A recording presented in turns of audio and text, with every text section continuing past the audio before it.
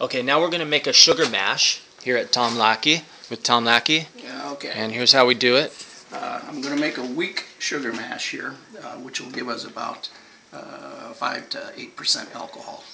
By taking the first thing we do is I have about 5 gallons of water here.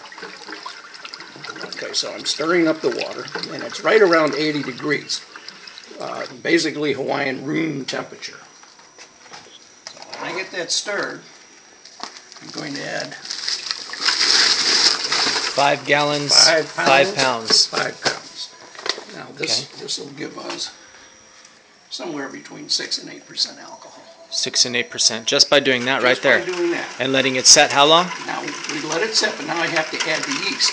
So when I'm dissolving the sugar right now in the 80-degree plain good old tap water. Okay. Okay. That's just about it. Now the turbo yeast that we propagated from the old yeast, I'm just going to add about 2 cups here.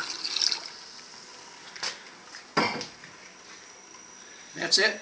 Okay, and then just Now does it set or? Now we're going to lid it. Okay, with the cap on there, that with the vapor lock. Vapor lock. Okay. Seal it all the way. Okay. Now it's sealed all the way.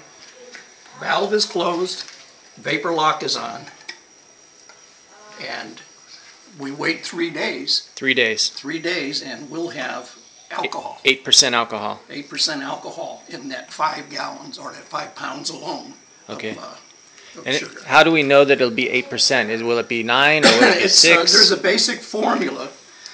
When I use 5.5 gallons of water, and I use 14 pounds of granulated sugar, it produces right around 15% alcohol. Sometimes 16. If you let it go for a little longer until it's absolutely completely dissolved, the yeast has eaten every bit of sugar in the mash, it'll be 15-18%. Okay, so that's done.